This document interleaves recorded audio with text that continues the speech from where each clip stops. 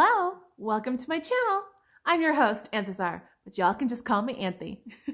Let's talk about pen names. Why do authors use pen names? And should you, as an author, use a pen name?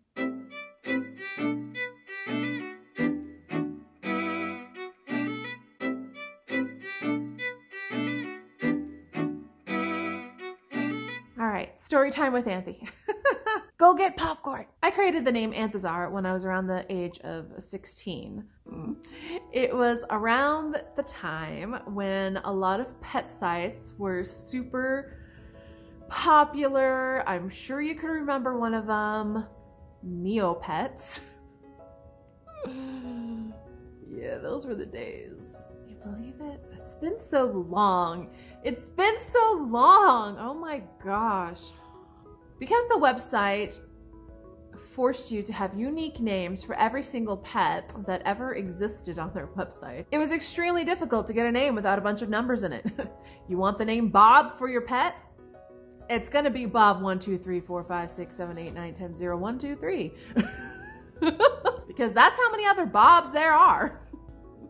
There are a lot of Bobs. So that's how I created Anthezar. I was already drawn to names that start with the letter A. And so I ended up sitting down and in a notebook was writing a bunch of syllables for stuff. And I'm like, okay, let me put this with that. Maybe that'll look nice.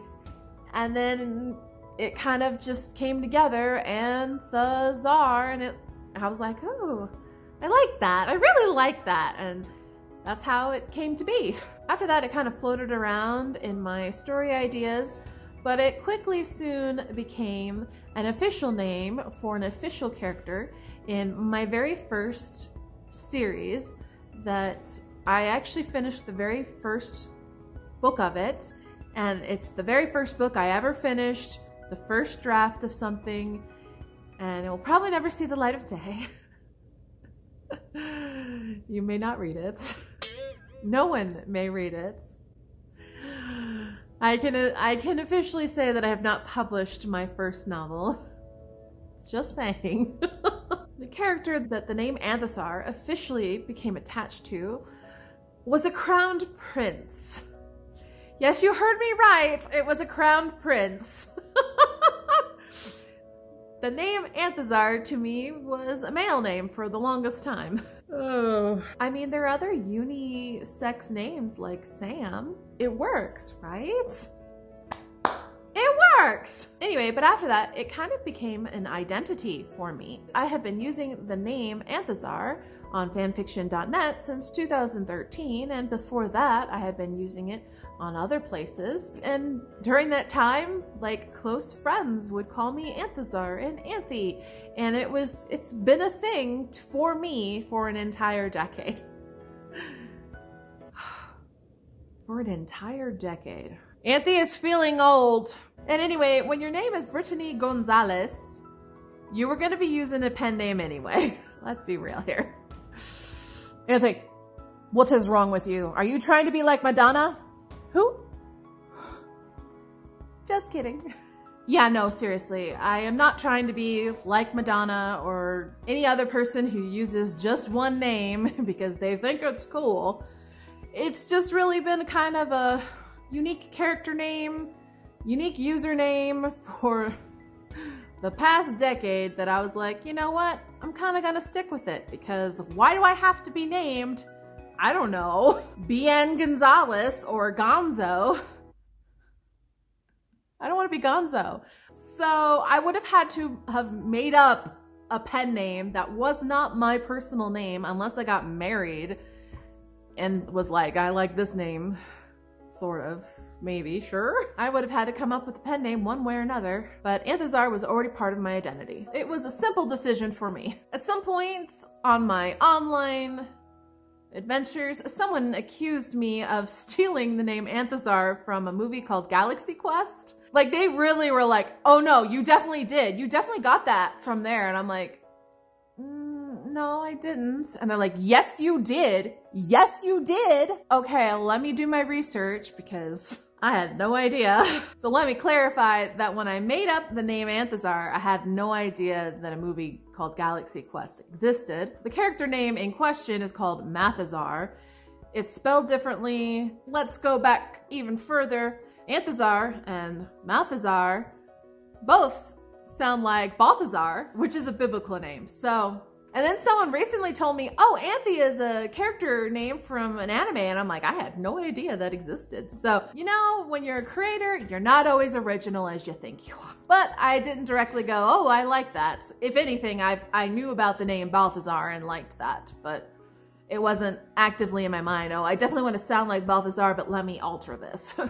I've done that for other names though. End of story time. Let me give you some examples of how pen names are used. A lot of authors use pen names when they are writing outside of their genre and they don't want to confuse their readers. Personally, I don't actually like this. Coming from fan fiction, if I find an author I really like, I go and look up their profile in the hopes to finding other things to read. Even if it's outside my preferred fandom, I will read outside my fandom even if I haven't even heard of whatever the thing they're writing in, simply because I liked their writing. But that's just me. I do know that it's a lot easier to direct readers to a specific author or pen name that only writes in a certain genre and be like, you like romance? Go to this author. Oh yeah, you like steampunk? Go to this author. Multiple pen names is a thing. Maybe your readers like your horror stories and won't appreciate your sappy romance novels.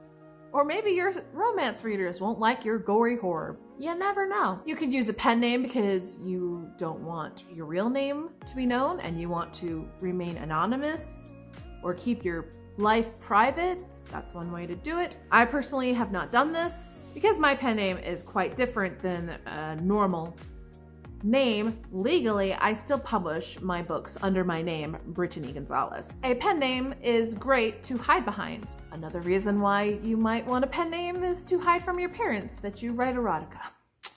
Unless they're into that. Another thing, as in the case of J.K. Rowling, she used J.K. to be gender neutral so that readers would buy her books because her name doesn't sound female. Apparently, books sell if you're not a girl. I'm sorry for having boobs. Excuse me, princess.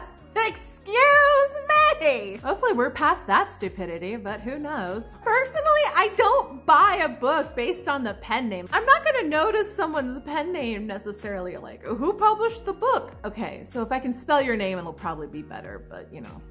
Can you spell Anthezar? I don't know. I buy books on the blurbs and on the covers because I'm basic like that. I don't honestly care who wrote the book. If you were a good writer and I like your book, I'm coming back for more. It's not rocket science. One thing to be aware though, pen names are great, but maybe you might not want to do multiple pen names because we're in the digital age. It's hard enough to build one audience. It's hard enough to be found, okay? I'm going to write all of my books under the name Anthezar. I'm not gonna go get a Balthazar. In the age of social media, publishers and agents like it when people are following you and people already know about you. They're really happy about that because that's easier marketing for them if you get traditionally published. Think about this. If you're trying to be anonymous, you can't make multiple YouTube channels with your different face unless you get really creative. Now I kind of need to see someone be like, I'm gonna wear a green wig for this pen name and a pink wig for that pen name. I need to see that. Somebody do that. Even on your same channel, that would be cool. That would be cool.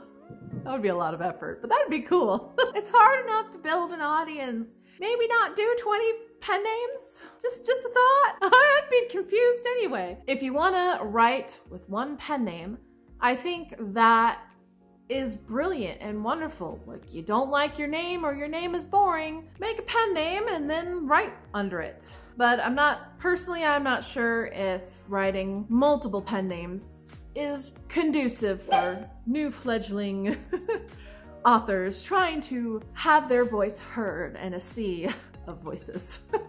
Pen names are a great tool in the big toolbox for writers. Picking one will be a very personal choice and will probably mean something more to you than it would mean to anybody else, like the origin story of mine.